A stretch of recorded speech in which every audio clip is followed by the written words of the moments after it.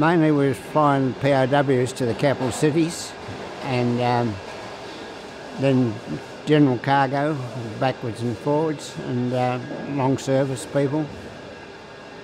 And when we finished that, we went to picking up old planes that had been left down at Cloncurry and a few of those places, flying them back to Tocumwal.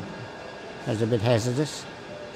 Couldn't change the fuel over in one, and we run out of fuel at the end of the strip after we landed. I was running a bit close there.